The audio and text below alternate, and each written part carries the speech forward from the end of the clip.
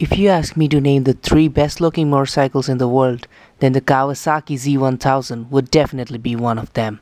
The bike looks like it landed directly from an alien aircraft to take control of our planet's roads. The fit and finish can rival any luxury car or sport bike on this planet. The paint looks like liquid metal, and the headlight is a full LED projector unit. The threat and intimidation is very clear. But once you get on the saddle, it's completely different. The seating posture is extremely comfortable.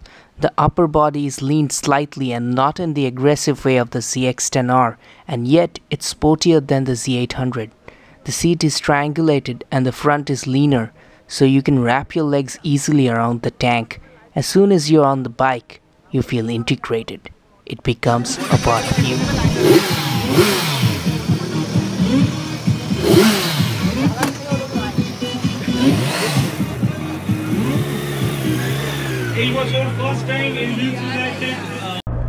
On the move, the first thing I realize is how light the bike feels. This is definitely a lot lighter than the Z800 I rode last week. The torque is amazing. It can put some cruisers to shame. The console is way low down, and it's almost out of my field of view.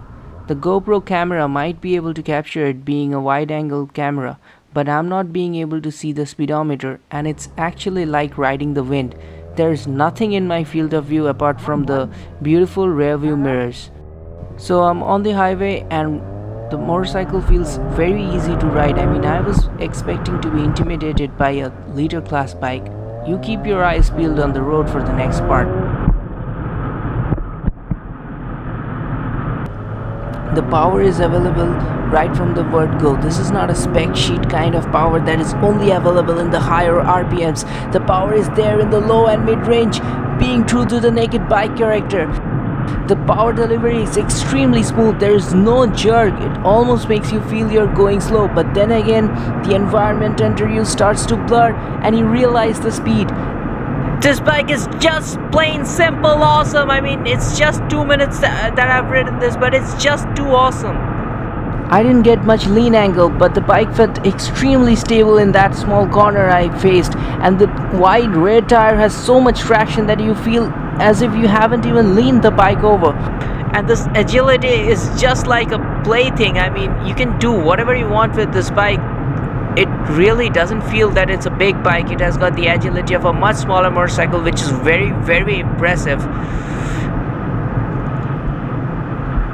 And I just want to enjoy this ride.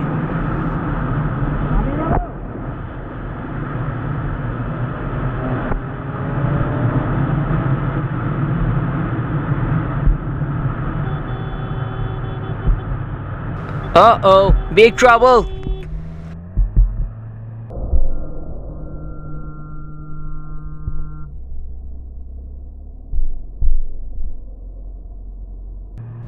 That was some scary shit right there. The rear wheel lifted up, making the entire bike roll on the front wheel. My first stoppie on a superbike, and it's just training and reflexes at work there. That was not intentional. When a bike looks this good, you end up thinking in the back of your mind that the ride may not be able to match up to the looks. But after round 1, I can say it rides better than what it looks like. And that is a huge compliment for a bike which looks absolutely stunning. So, who's ready for round 2?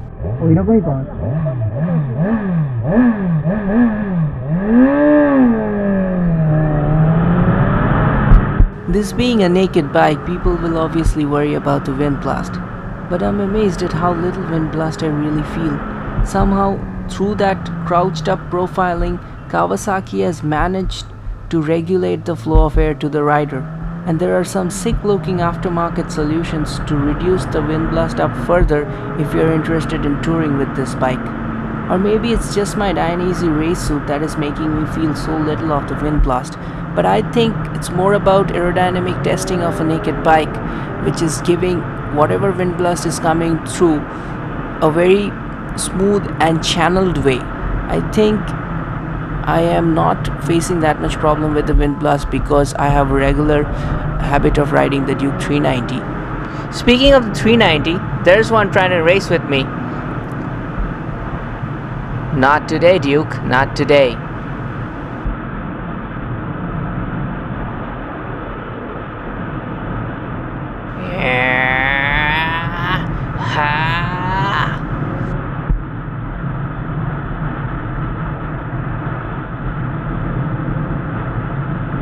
I know that the official explanation for this design is something called the Sugami or Crouching Tiger, but to me, this is a Decepticon from the planet Cybertron. Any moment, it's ready to transform into a robot and destroy the traffic with missiles. This is a missile in itself, and it just doesn't want to stop till it reaches its destination. This just unleashes your inner beast. And have you noticed those sounds of the air intake? These are actually smaller compartments into the air box that gives you this type of feeling while the bike is taking so much air into it.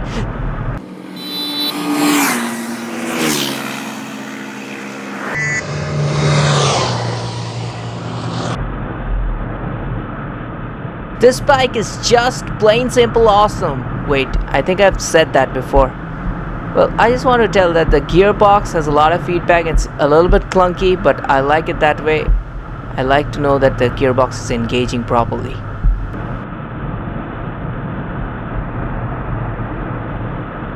So we are getting close to the end of this ride. That's my U-turn up ahead, and I really don't want to let go of this motorcycle so easy. So I'll just take it slow from here and try to enjoy this bike.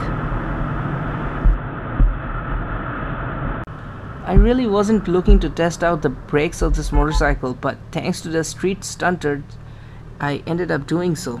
The dual Tokiko discs up front have a lot of bite, but in cornering it was so progressive.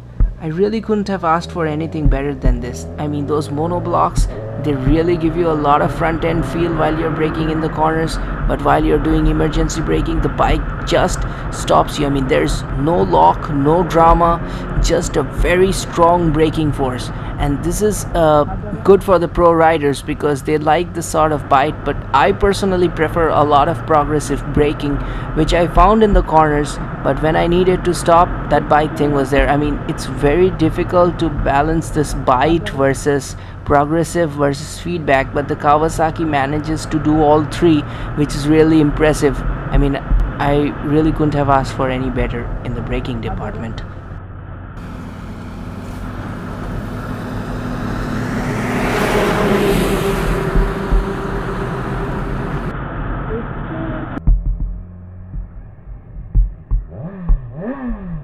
The Kawasaki Z1000 takes very balanced approach to motorcycling. On one side it gets spot on fuel injection system, wide grippy tires, ABS and a perfectly balanced chassis where the engine itself is a stressed member. On the other hand, it rejects ride-by-wire, traction control and electronic suspension system. The ample torque ensures that you lose track of which gear you're in, and the lowered console makes you forget the data like RPM and speedo readings while you're riding. The machine becomes part of you, and you end up only enjoying the ride. I don't sell motorcycles, but if you have 14 lakhs lying around somewhere and are not obsessed with fared bikes, then this is the motorcycle you should take home. If you ask me about the negatives, well, a 10-kilometer ride is not good enough for me to find the negatives of this bike. I would definitely like to go back to this bike and make a complete review out of it if I am given the opportunity. But if you have liked this review, give it a thumbs up, share it in Facebook and help us grow. Subscribe to the channel if you haven't done already, and do let me know in the comment section if you've really enjoyed it or if you want to give me some feedback about how I can improve. That would be very nice. This is Rahul and I see you very soon. Thanks for watching. Goodbye.